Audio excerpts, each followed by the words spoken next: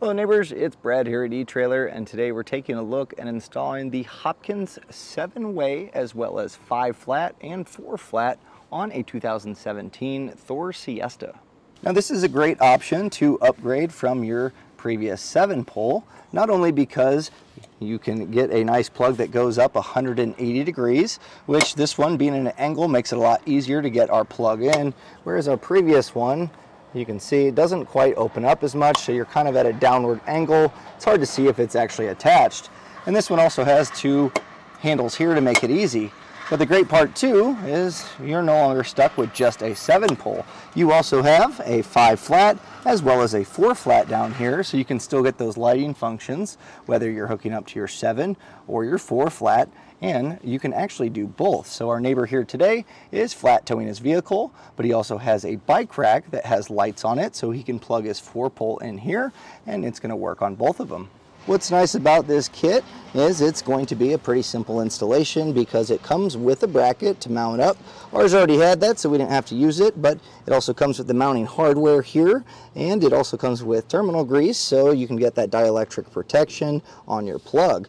Now, you are going to just be tying it in just as you would your old 7-way. It's pretty easy, and once you have that wired up, you'll have the combination of the 4, 5, flat as well as that 7-pole, so whatever you want to hook up to as far as trailer, you're going to be ready to go. Now the first step is going to be removing our old just 7-way plug, and it's going to be different from vehicle to vehicle. Ours just has a Phillips head screwdriver with a 9mm nut on the back, so we're going to go ahead and get this taken out. There should be 4 of them generally mounting up, and this is going to allow us to get to those wires and be able to work on this a little bit easier to get our new plug on.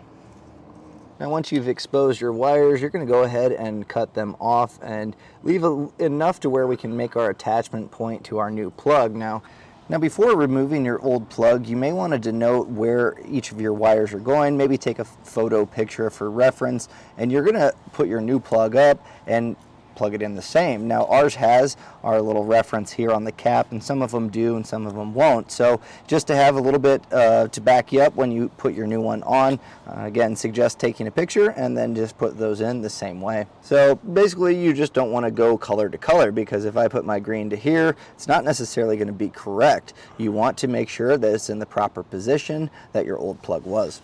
Another thing you're going to want to make sure that you do before cutting your wires is disconnect your battery, because you can have 12-volt power going through these and you don't want to arc with your wires making contact with one another. Now I've gone and trimmed back our insulation enough to slide this over, and you can see this is where our wires are going to pass through, and this little screw here is just going to tighten up and cinch up, creating a nice almost watertight seal. So you're going to want to back that out to make sure that you have space and just pass your wires through. And you can slide this back a little bit so you have a little more room to work. And then we're going to go ahead and start stripping our wires back and making our connections to our plug. So make sure that you slide this over. If you have a split bracket like this, you're going to want to make sure obviously that you can get it into the bracket before hooking it up. So I'm just going to go ahead, tighten this down, and I can probably move this a little bit later if I have to, but for now this will hold this in place for me. Now if you don't have a bracket, it does come with one. Ours obviously is welded on to our hitch, but your bracket's going to look like this, and it comes with the hardware to mount it up. You can simply get a bracket that zip ties on to this if you need an extension down, but really you can just take a self-tapping screw and drill this into your hitch or wherever you're planning on mounting, and it's going to create a nice spot for you. And you can see here, this is where you're going to be able to pass your wires through. Now we also have this cap here, and this is going to snap onto this one here, and this is also a good way to kind of just put this in place so we can feed our wires through and then just snap this on, and that's going to hold it in our bracket for us. And this just aligns up. You're going to see that there's 2 flat spots or indents here on our plug, and this should just slide over and snap in place.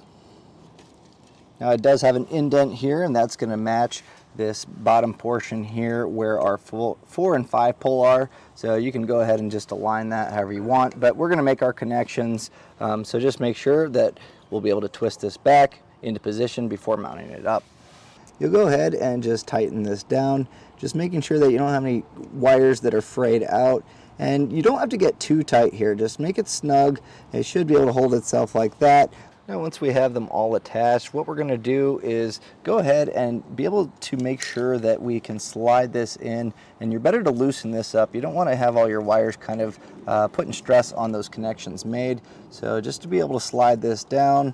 Now we're not going to completely put it on there because we do want to put our dielectric grease, which is included.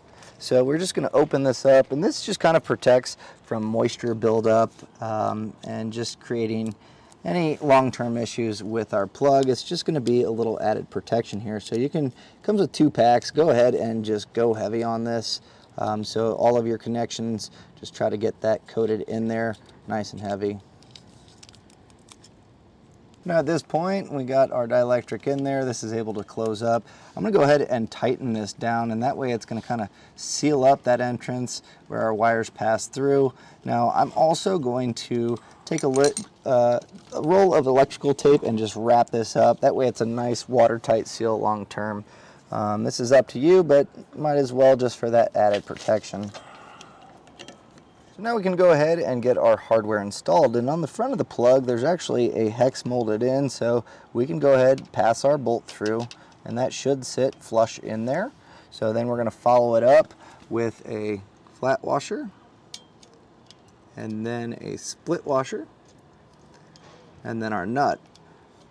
And then to tighten all this down, it's going to be a 3/8 inch socket wrench. So I'm going to get these all started and then tighten these down. And we don't really have to get too tight here, just enough to kind of compress that split washer to tighten down. But again, this is a plastic plug, so we don't want to crack it. Now that we have everything tightened down, this is ready to go. We just need to test to make sure that it works. And I'm using a 7-pole tester here. Now we have these available here at eTrailer. The other option is obviously hooking it up to either your towed vehicle or a trailer. So now we're gonna go ahead, run through the light sequence to make sure that it's all working. So I'll start off with my running lights. Next I'll do my left turn signal, my right turn signal, and then also my brakes. And that was a look and installation of the Hopkins 7-way 5-flat as well as 4-flat trailer wiring connection on a 2017 Thor Siesta.